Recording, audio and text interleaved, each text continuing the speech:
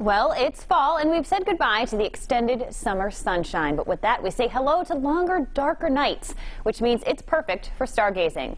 Unless, of course, it's cloudy or rainy. You know, it really depends a lot on the weather. So why not head to a spot where the local skies are always clear, the Planetarium.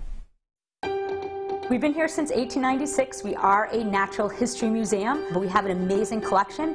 Only about 1% of the museum's holdings is on exhibit. In addition to their extensive collection, you'll find this. We can show you what you'd expect to see in the night sky, void of light pollution from the constellations to planets that might be visible, and then even go a little further, thinking about nebulae, star clusters, and those types of things. The sky gets dark.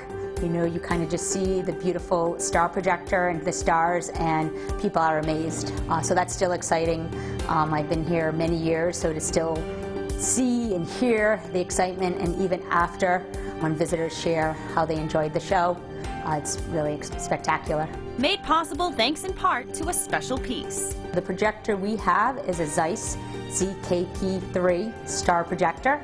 We actually have someone come from Germany once a year for its maintenance. It's been here since '93, and it simulates the night sky. So, you know, we can do certain things. Of course, we complement it with videos and other images for people to think about what's in our night sky and astronomy. Something one woman took an interest in decades ago. Maribel Cormack, who our planetarium is named after, was a former director here. She actually started as an educator, just like myself, and became the director, and she was responsible for getting the first planetarium here. It was a Spitz projector. It's actually on exhibit at our museum. Plus an exhibit dedicated to the International Space Station. One particular person, Jessica Meir, who was part of, went to Brown University, also part of the NASA Rhode Island Space Grant Consortium, and not only did she go to the space station, she's one of the astronauts that is hoping to go to the moon.